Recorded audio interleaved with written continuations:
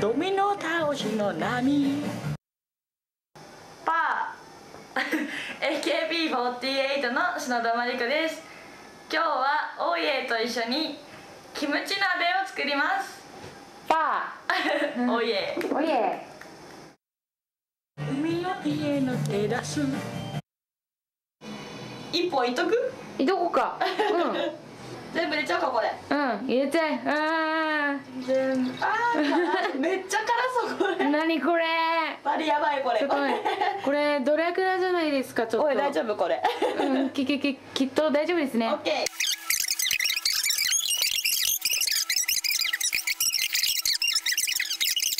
水菜。はい、水菜ちゃん、お利口さんね。今は白菜を洗うところだよ。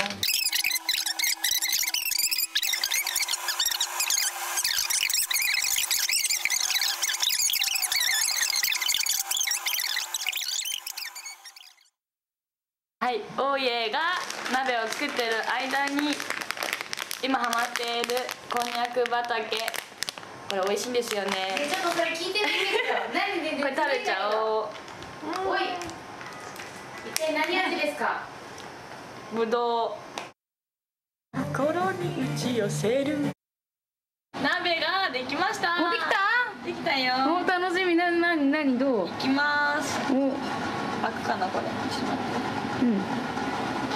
じゃあ、これ熱いよ絶対。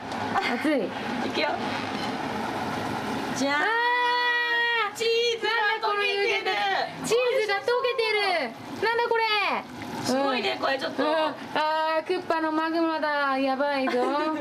めっちゃ美味しそう。美味しそうだねこれ。あら。じゃあ食べようか。食べよう。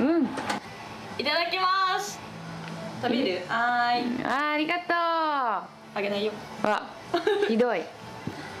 いただきますおいえ。はーい。いただきおい。ます。熱そう。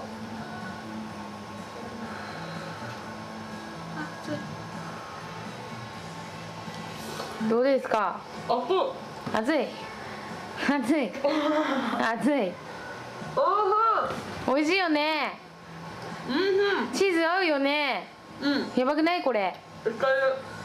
じゃあマリコリンの美味しいと思った格言を一言どうぞ。ギラギラギラ。はーい、じゃん。今年買ったワンピースです。今年こそは着れるかな。これ夏に着ようと思うんですよね。これ目覚まし時計、私を起こしてくれ。秘蔵のネタ帳。これね、見えるかな。いっぱい書いてなかった。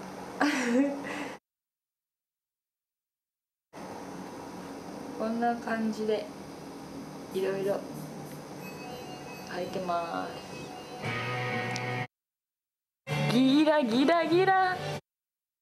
これ今ハマってます。野菜スティック。これめっちゃ美味しいんですよ。食べたことないけど。お家と一緒に撮ったプリだよ。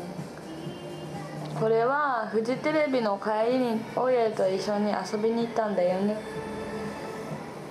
イエイ。これは必需品のアベンヌ。